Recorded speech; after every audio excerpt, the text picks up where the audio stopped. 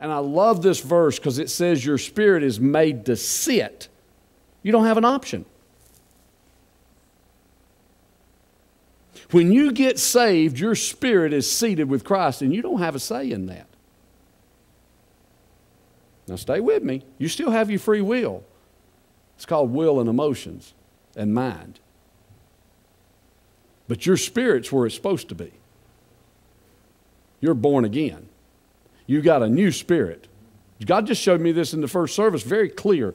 But your spirit, it says we are made to sit together in heavenly places with Christ Jesus. In other words, the real you sit down with Christ. What does that mean? You got a different perspective. You're not in the barnyard anymore with the chickens.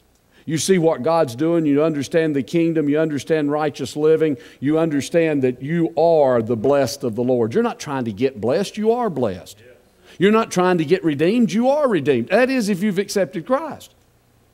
It all takes place at you're translated from this world system into a new kingdom when you get born again.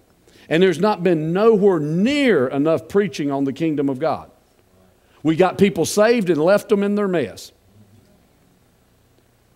But that's not what Jesus said in the Great Commission. He said, teaching them to observe all things and to know that, lo, I am with you always, even until the end of the earth.